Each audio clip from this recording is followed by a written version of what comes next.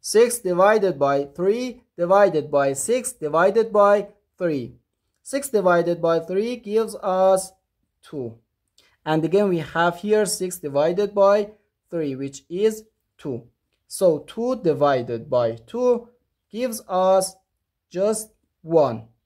But this answer is not correct, because according to the order of operations, when we have more than one division in one expression, we have to go from left to right.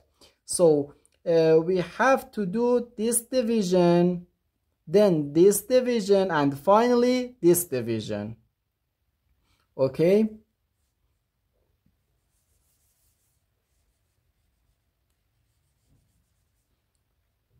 Six divided by 3 gives us 2.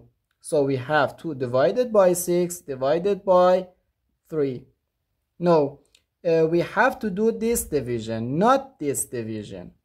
2 divided by 6 gives us 2 over 6. 2 divided by 2 gives us 1, and 6 divided by 2 gives us 3.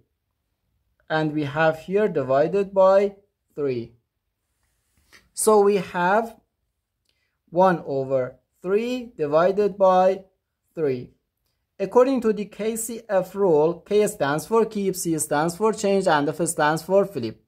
Keep the first fraction, change division to multiplication, and flip the second fraction, which is 3 over 1. We can write 1 over 3, then times 1 over 3. And this is equal to 1 times 1 gives us 1. So 1 over 3 times 3, which is 9. So therefore, our final answer to this problem is just 1 over 9.